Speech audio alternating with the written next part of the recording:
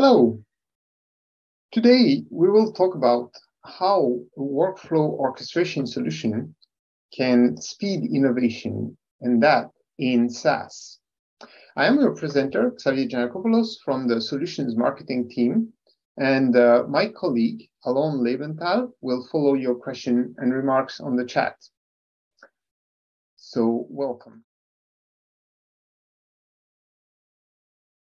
Modernization and innovation, which is, if you want, in some sense, the evolution of a joint play between people, the one that collaborate to build value, to find new solutions to problems, and on the other side, outcomes, the one that represent the value delivered during the process. Then in the middle, you have applications, a lot of data, and the infrastructure it runs on. And in fact, innovation will be strongly determined by the enabling role of IT, from people to outcome, and the way it will aid and sustain human creativity. Now, let me come to a challenge which is so important into modernization and innovation. That is the need to automate. Because without automation, every piece of work is not scalable. Every piece cannot be optimized. And then there is a disproportion in the sense that without automation, work requires an ever-growing pool of persons. But automation can have several meanings.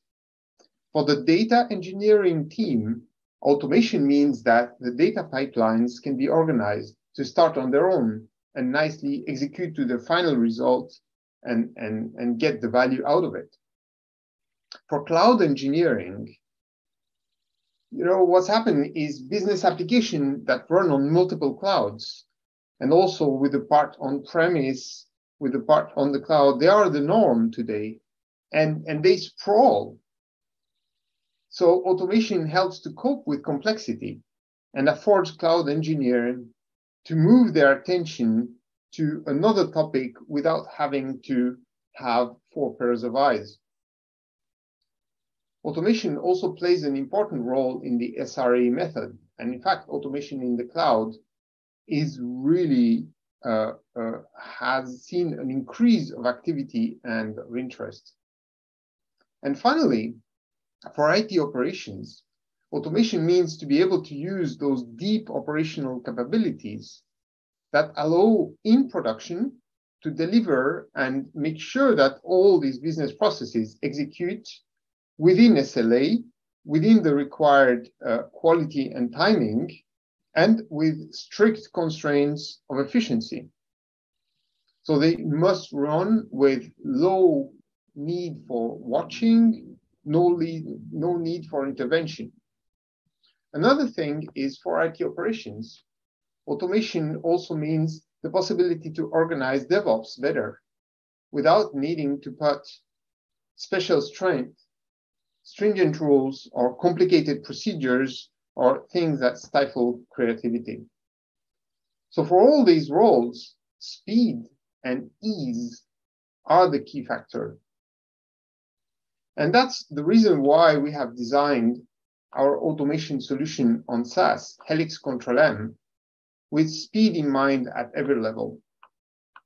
Speed is there when you start with the solution. When you get your tenant delivered, that's within a day, and you can install agents in minutes or even automatically.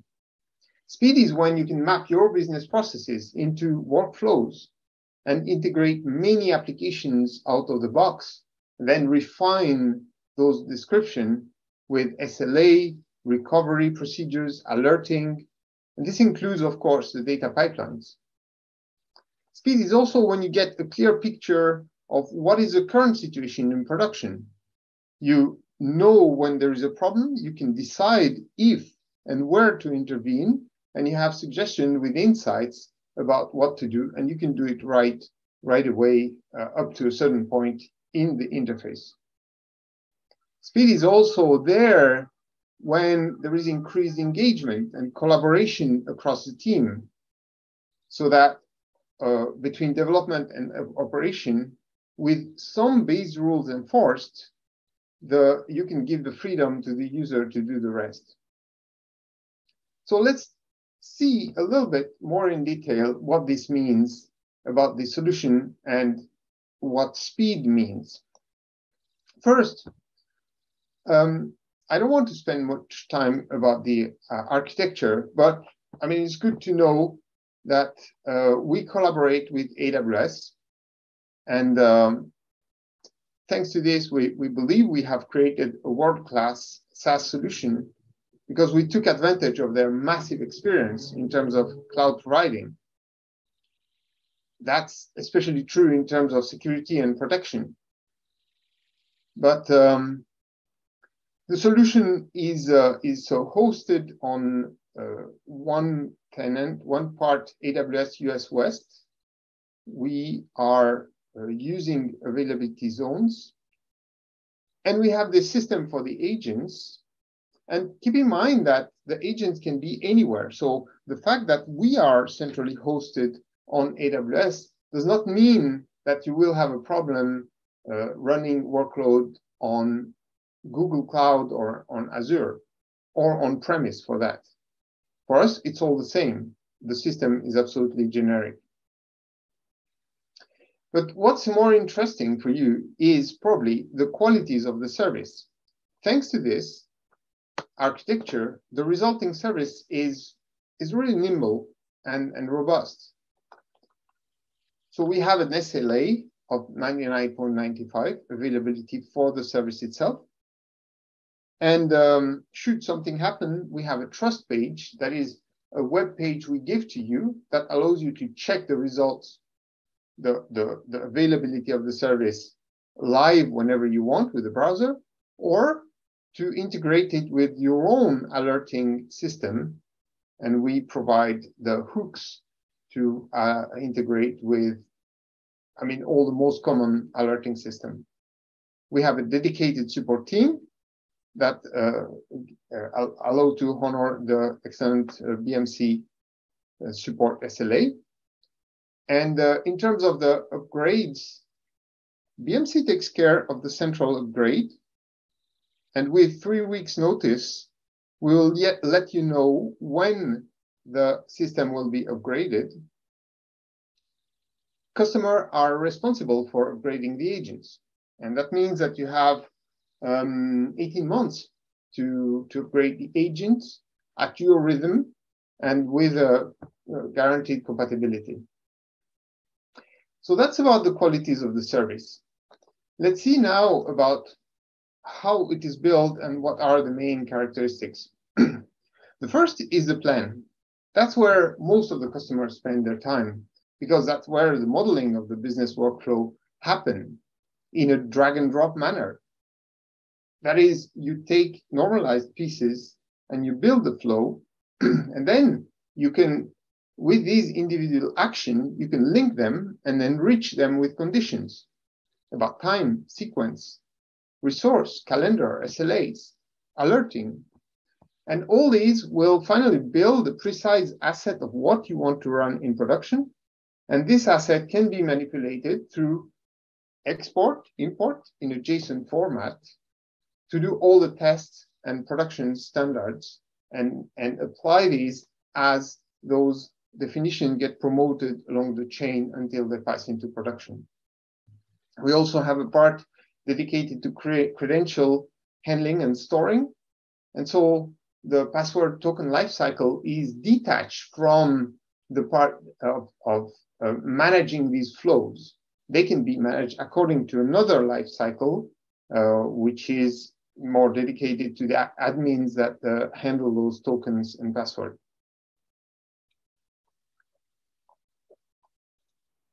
And an important topic is about the integration with applications. So, of course, we have felt since years the need to cover out of the box a lot of application that might need to be controlled and automated. And this can be data processing application, can be cloud services. So we have a lot of them, and we have a framework that allows to add new blocks, what we call them plugins, so that we have a team that continuously, every month, is publishing a couple of such integrations according to the market needs. And you as a customer, you also have the possibility to add more. It means that the designer of the flow does not need to know what is Databricks or how Informatica works. For the designer of a flow, it's a standard block with small few variables to be set, and then it can be replicated, copied, and propagated towards production. Think about what change this brings in the distribution of skills also, and the distribution of specialists. So now that's for the modeling part. Once the modeling is done, it's all an exception game. That is, 99.8% of the time at our customers, things run autonomously. And the solution alerts in case of unexpected issues. And the monitoring part gives overviews and the possibility to drill down to the source of the problem and to resolve it. Of course, always on the web UI. And this is especially true for SLAs, for service level agreements. That's where missed delivery can be associated with huge penalties. And in fact, we are able to calculate what is the forward risk and estimate what is the impact. So now, when you see this equity process fail, we can tell it's not that important because that process is not on the critical path. Whereas if this other job in yellow is delayed, is taking too long, this could delay the SLA. So you would like to intervene. So in the end, we do this risk calculation so that the final user does not have to do it. And operations get a predictive early warning and have more slack time to intervene. Globally, this also encourages operations to consider what is more important to the business. Also, another topic that requires special attention is the transfer of data across components of the IT. We believe that this transfer topic needs a process view that integrates data movements along with other automation pieces. And with that, we provide a meaningful and accurate description, because when you look at this, you know how things are going, you know if a file is delayed, if it's too big, if it's too slow, but you also know why data is being transferred, thanks to the presence of this transfer inside a larger flow. And this is done across on-premises and cloud. And in fact, you can see at the bottom that we integrate with the major cloud storage providers, all the big three, and we track closely the kind of authentication model that they take in order to load an S3 bucket or an Azure data lake. The next topic is collaboration. That's the third topic through which automation accelerates business. And on that regard, Helix Control-M delivers this collaboration function through three parts.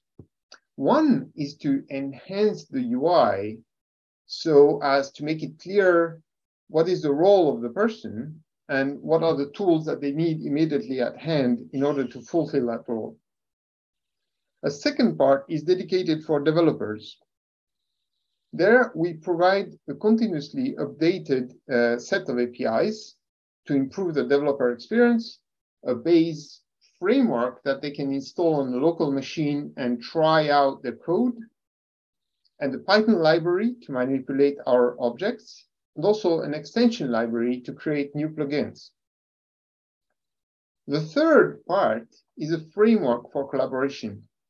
And that is done through the way user rights are assigned or delegated, and the way some boundaries are fixed so that users cannot create all they want, cannot name their objects exactly as they want, and cannot use some details of the jobs, especially linked to security, so that with these base rules, the teams are free to go and build their own constructs, but the whole situation keeps manageable and keeps sound. And this framework for collaboration and control is especially visible in the interfaces we provide. So on the left, you can see the code view. Everything that you manipulate through the interface has a JSON aspect, has a JSON version to which you can manipulate exactly the same object. So this allows a strong collaboration between the developer part and the operations and production part. In the middle, you have a web UI with an image of how we represent building and monitoring flows that execute.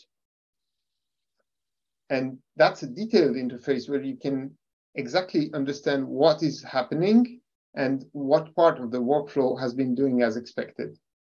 And finally, there is a simplified business view to deliver high-level view, color-coded, with only the basic SLA timing and is it good or is it bad for the uncomplicated user that wants to know what is the end result and how is the progress. So these interfaces are the ones that are dedicated to the roles. Of course, we also cover the topic of tight integration between the automation process and the DevOps part of the house. That is the capability to bring those automation along in the continuous integration, continuous delivery pipeline. And this is key to improve the productivity of the developer team. And with the APIs, organization can take jobs as code approach, and they can describe those automation as code, as text, as we have seen in the previous slide. With the rules of site standards, there are less surprises and more predictability because the boundaries are clearly set. And then finally, the developer using import and export can version their asset, and they can be integrated into whatever version coding that is needed. Finally, for those who like to change fast, we provide an automated pipeline that can take already created definition for automation in other tools like Windows Scheduler or Unix cron or standard competitors, and allow to transform those definitions directly into definition that you can load into the tool. It means that right after the creation of a tenant, you can start populating it with the content of the previous solution. And in fact, with this speed, what we have seen happening with several of our customers is that the technology gets out of the way into the project and the organizational aspects become prevalent. We had this case where at the end of a project, the team had to wait for months for the final application team to give the sign-off to transform the loads, load them into Helix Control-M, and activate them and take out the previous tool.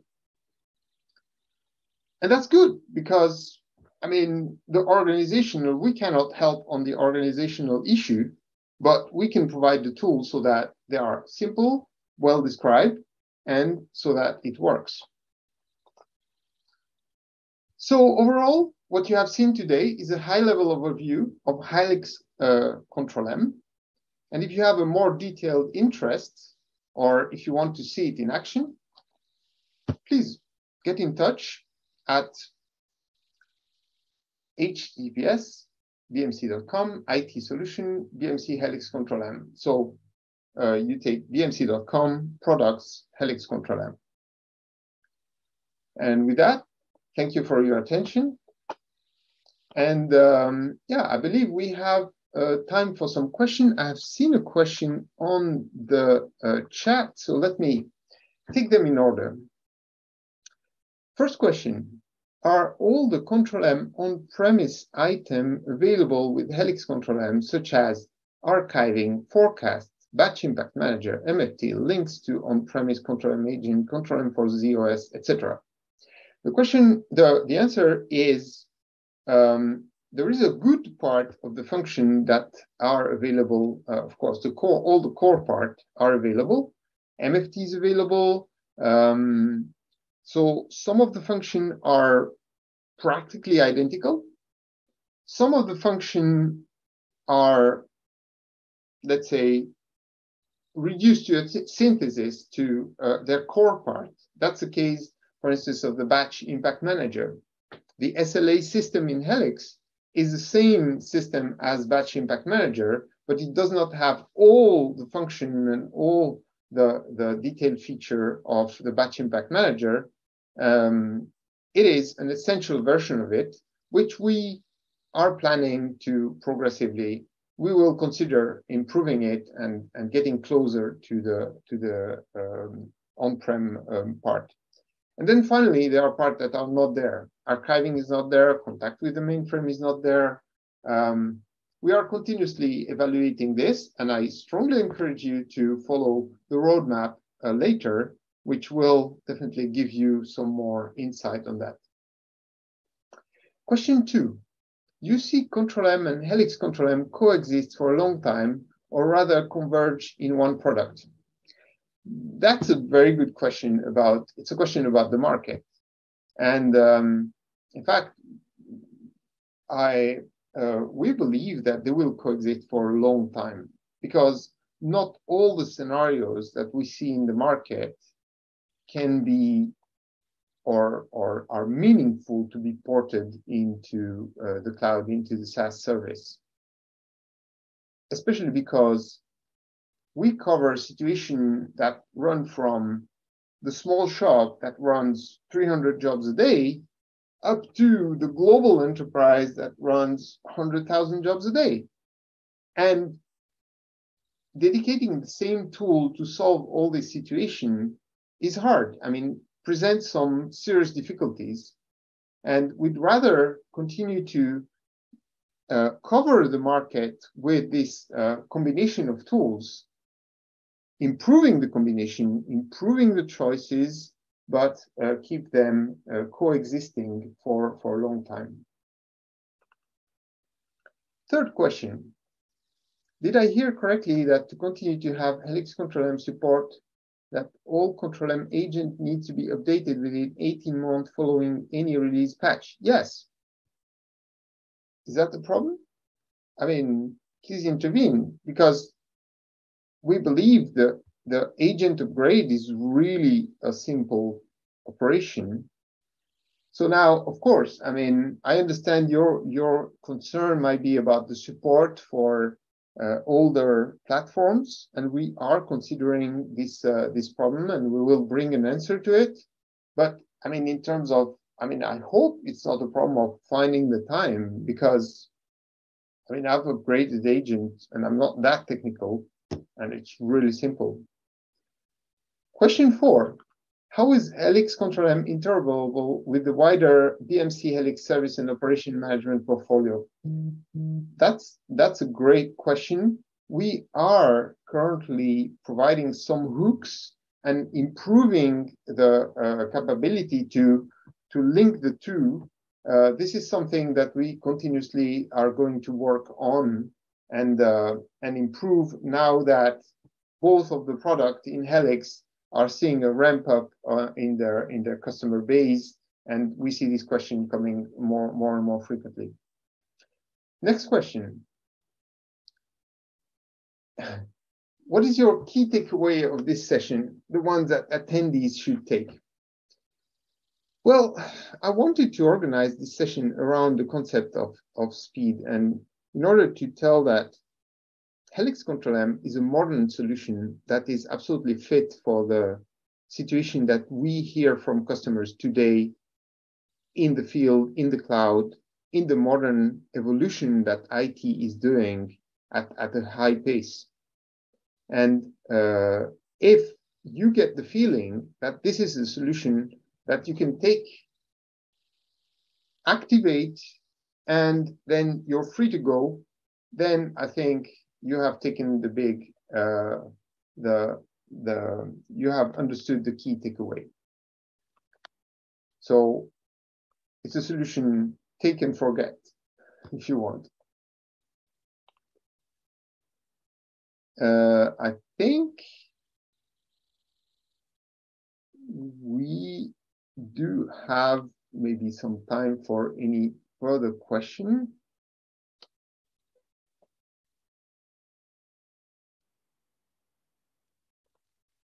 Oh.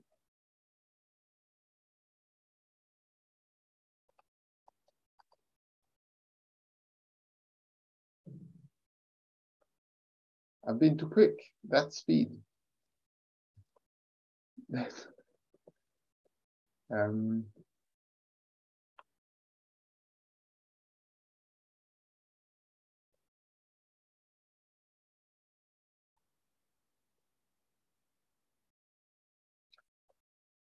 Alon, if there is no further activity in the chat on the platform, which I cannot see, please, if you can post a message, and we will end the session.